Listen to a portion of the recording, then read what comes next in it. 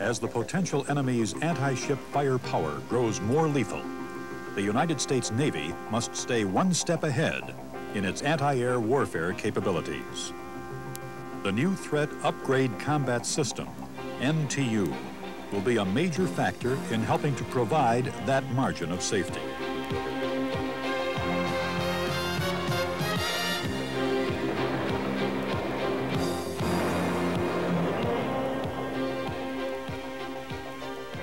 The NTU combat system gives the fleet a high-quality air picture in both clear and electronic countermeasure environments, increases the firepower of Terrier and Tartar-class ships, and achieves significantly higher kill probability for high-altitude and diving targets. The NTU combat system consists of a triad of subsystems: detection, command and control, and engagement.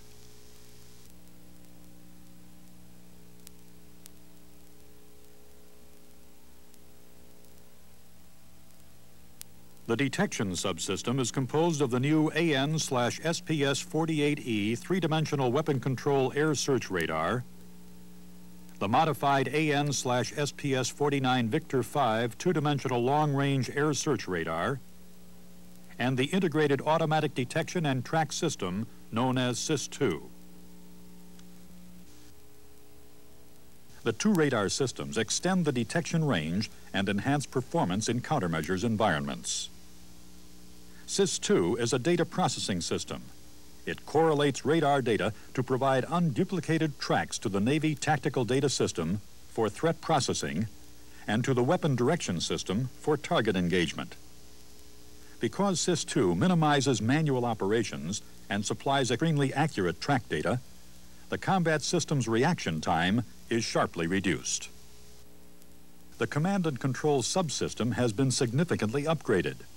The upgrade includes the AN/YUK YUK-43 computer. The new subsystem supports an engageability queue of targets based on target location, predicted movement, and the capabilities of the engagement system. In addition, this subsystem coordinates weapon systems organic to the ship, such as real-time coordination of missile and fighter engagements, guns, and anti-submarine warfare systems. The engagement subsystem is the third element changed by the NTU program. These modifications improve knowledge of the target's locations, motion, and operating environment, and maximize the number of target missile encounters.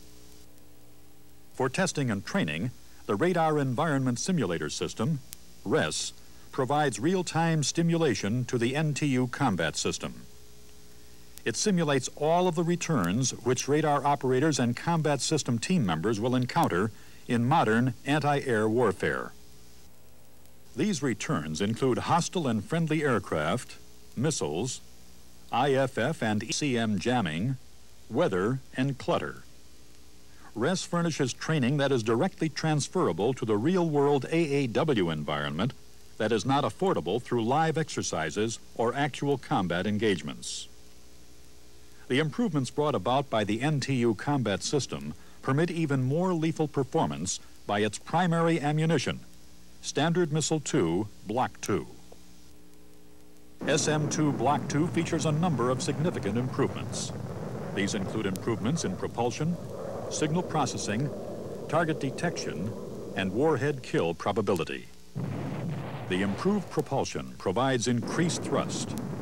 Greater missile velocities enhance the capability of intercepting high altitude, high velocity, and maneuvering targets. A computer on board the missile improves guidance and control, permitting greater maneuverability with larger angles of attack.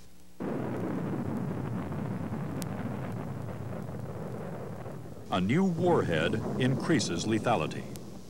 The NTU program started with the firing of developmental missiles. The success of these SM-2 missiles provided the incentive to develop the combat system to support this new missile concept. The NTU combat system was assembled and tested at the Applied Physics Laboratory's land-based test site in Laurel, Maryland. Integration testing was completed in 1981. This equipment was then installed in USS MAHAN at the Charleston Naval Base. At-sea testing was accomplished in accordance with CNO Project 547/623 test procedures. Upon completion of the development test program, COMOPTEV-4 conducted operational tests.